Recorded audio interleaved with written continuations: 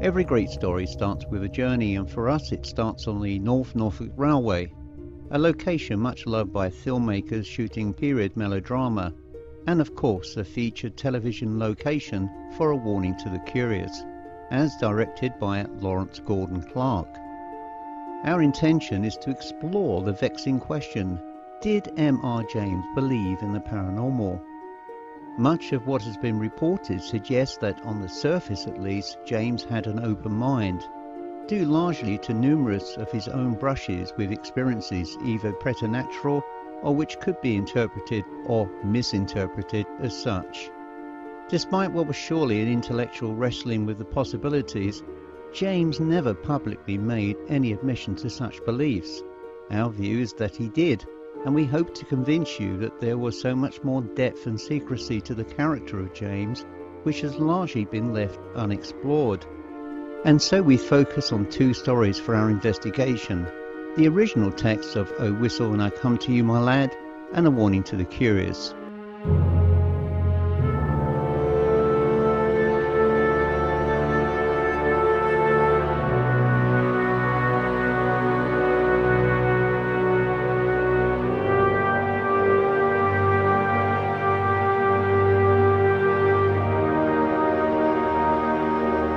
I was surprised when I learned more about M.R.James that there seemed to be a feeling that he didn't believe in ghosts and had never had a paranormal experience of his own, because for me, in reading his stories and listening to his stories, it came across to me as someone who's been a paranormal researcher for almost 35 years, that he was speaking from a perspective through his characters of someone that had had a very personal experience with another dimension, another layer of experience, you know, that sixth sense.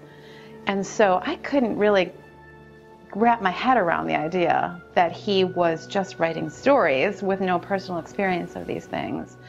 And as I learned more about his life and got interested in the details of how he grew up and how his mind developed and his life developed, I began to see in the details that there were very specific experiences that James had, which he interpreted as dreams, nightmares, things in his imagination, which I feel could have actually been experiences that he had with the paranormal at locations where he lived or worked, or that he actually had a sixth sense of his own, that he actually had some kind of psychic functioning that he was aware of from the time when he was very young. But he never spoke much about his past. He never spoke about his childhood in those terms of being frightened by demonic forces or actually admitting to any level of fear.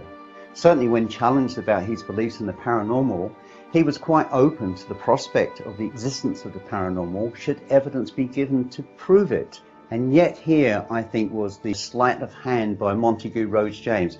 I think Monty deeply believed in the paranormal. I think that he had psychic premonitions, experiences, which he was too afraid to share to fellow academia at Oxford or Cambridge or wherever he travelled, because within the academic circles for which he frequented, talk of such matters was regarded as being a little bit weird.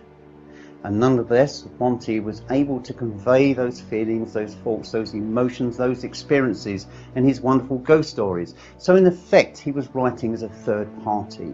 He was saying to them, this is not me, but these are simply ghost stories about things I thought about. But the reality is, the underlying score, which treads quietly in the background, is that Monty did actually believe in these stories. Through that hole a face was looking my way. It was not monstrous, not pale, fleshless, spectral. Malevolent I thought and think it was. At any rate, the eyes were large and open and fixed. It was pink and, I thought, hot, and just above the eyes the border of a white linen drapery hung down from the brows. There is something horrifying in the sight of a face looking at one out of a frame as this did, more particularly if its gaze is unmistakably fixed upon you. Nor does it make the matter any better if the expression gives no clue to what is to come next. I said just now that I took this face to be malevolent, and so I did, but not in regard of any positive dislike or fierceness which it expressed. It was indeed quite without emotion. I was only conscious that I could see the whites of the eyes all round the pupil, and that, we know, has a glamour of madness about it. The immovable face was enough for me. I fled, but at what I thought must be a safe distance inside my own precincts. I could not but halt and look back.